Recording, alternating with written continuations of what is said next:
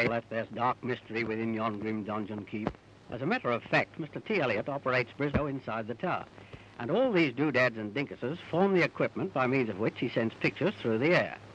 Place a picture, any picture, even Hitler's won't break the machine, inside the frame, then start the televisor. This gadget, like a wheel with lots of holes in it, is the scanning disc which turns the picture into bits and pieces ready for transmission.